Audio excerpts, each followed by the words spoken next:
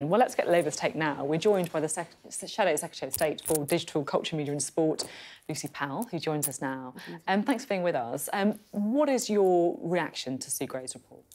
Well, I mean, it's very revealing, isn't it? The industrial-scale partying that was happening at Downing Street, the lack of judgment, the poor leadership, the fact that these things were allowed to go ahead with great frequency and that they were sanctioned in effect. And the Sue Gray report makes clear that that book really should stop with the Prime Minister and the political leadership of Downing Street. But we heard from the Prime Minister today that while he says he takes responsibility, he's not owning any responsibility at all because he's not taking any action himself or recognising that he himself is at fault. It seemed to be everybody else's fault but his own.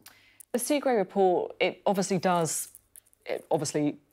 really condemn a lot of what went on in Number 10, but at the same time it does feel like it stopped short of calling for Boris Johnson to resign, if you like. And she also says in her report, in her conclusions, that she's pleased that progress is being made in addressing the issues I raised. We heard Brendan Lewis saying that there have been changes of personnel in Downing Street. So do you accept that Sue Gray appears to be at least partially satisfied that the government's listening?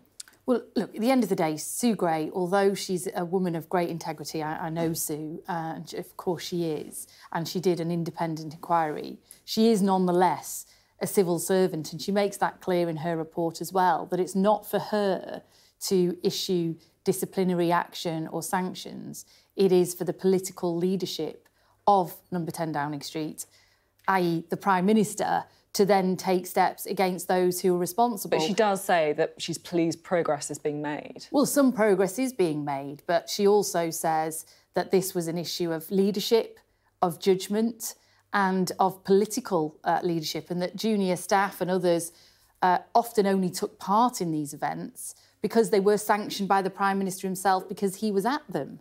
And, you know, that's why he's got to take responsibility for this matter.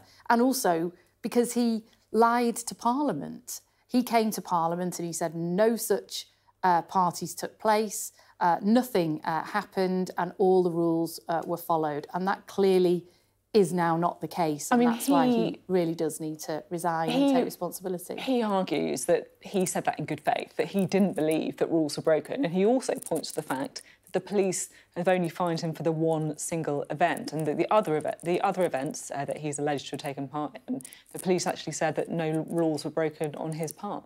Well, he has got a fine. That means he did break the law. That's what that means. He broke the law quite clearly, and I think that is a resignation offence. He broke the law in Number 10 Downing Street, where there were 126 fines issued.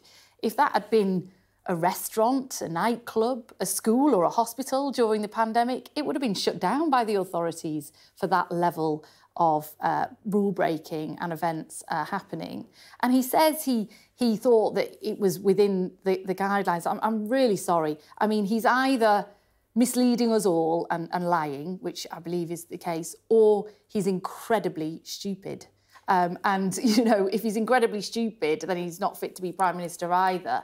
And, you know, I think the bigger issue here is that all the while, the months and months we've been talking about this issue, and I know your viewers, along with everybody else, will, on one level, being fed up of hearing about this whole sorry affair.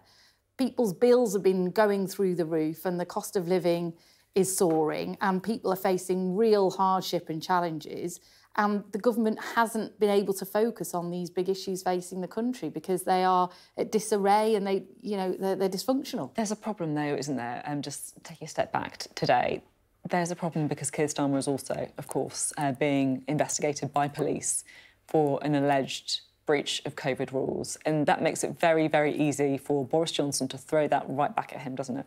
I don't think so, because Keir Starmer, unlike Boris Johnson, has said he would take the ultimate responsibility were he found to have broken the law. And he said that if he is given a fine, which he firmly believes he won't be, because this was clearly was a work occasion and a work break to have a takeaway with only work colleagues in a small environment there away from home, but that if he is found to have broken the law, then he would resign. And that sets him massively apart from the Prime Minister. But we are in a situation now, aren't we, where it appears more likely that Keir Starmer could end up resigning over Partygate than Boris Johnson. Well, I don't know that it appears more likely. Well, it doesn't feel like Boris Johnson's about to resign, Well, does no, it? that's because he won't ever do the honourable thing. And he won't do the right thing. And he's not someone who will take responsibility for his own actions. So it does look like it's more likely that Keir Starmer could lose his job over this then, doesn't it? Well, I don't think it's more likely, because I don't think Keir Starmer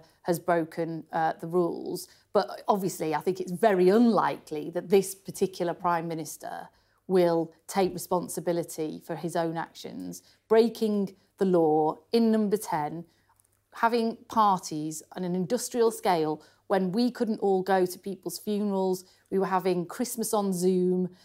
We were missing birthdays, missing loved ones, missing those really important times in life. And the Prime Minister stood up today in Parliament and seemed to suggest that he thought it was OK because this was a well-deserving colleague who deserved a good toast and a send-off as a leaving party. Well, I'm sure that many people watching this programme feel like their close loved ones deserved a good send-off for dying during COVID, and they weren't able to do that. And that is absolutely appalling. And I felt the Prime Minister today really had quite a tin ear about this whole situation. He seemed to sort of bluster his way through, not accepting any responsibility. It does feel, you know, as you say, that it looks unlikely that Boris Johnson is going to lose his job, at least imminently over this.